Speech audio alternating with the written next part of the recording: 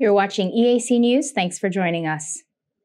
The Ministry of Tourism has made an announcement welcoming Chinese visitors and hopes that their return will spur tourism growth and socioeconomic development in Cambodia.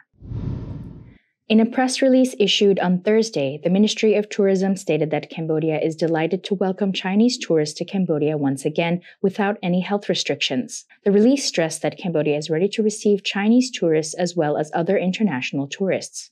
Since Cambodia announced the reopening of the country in 2022, the royal government has also lifted other health restrictions to facilitate travel. The ministry press release read, "Cambodia is a warm, safe tourist destination because Cambodia is a country that has been evaluated by the World Health Organization as a leading country in providing vaccines to people and has established good immunity within the community. It is also the first to reopen the country and socioeconomic activity in the region, adhering to the principle of learning to live with COVID-19 in the new normal." Prior to the COVID-19 pandemic, in 2019, about 155 million Chinese tourists traveled overseas, accounting for 10% of all 1.5 billion tourists worldwide, spending a total of nearly $258 billion on tourism, which is roughly one-fifth of the $1.3 trillion in global tourism expenditures. In 2018, Cambodia received more than 2.3 million Chinese tourists, accounting for 35.7% of the total 6.6 million international tourists